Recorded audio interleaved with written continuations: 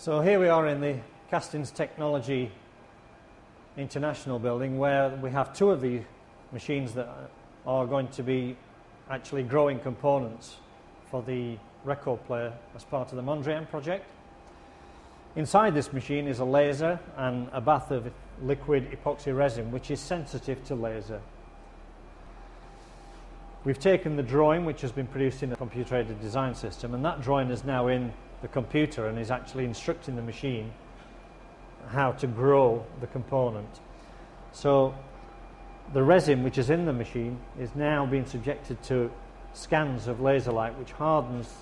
the liquid 0.1 millimeter thick, at which point the component which is being grown drops down another 0.1 millimeter, and the resin is then dragged across the surface, ready for the next laser pass, which will then harden again another layer of liquid resin, causing the component to slowly grow within the liquid. It's this kind of technology that's allowing us to develop products much faster,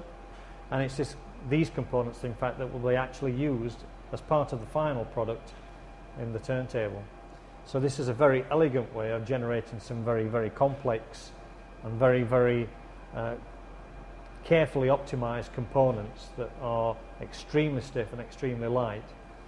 when they're combined with other technologies like carbon fiber.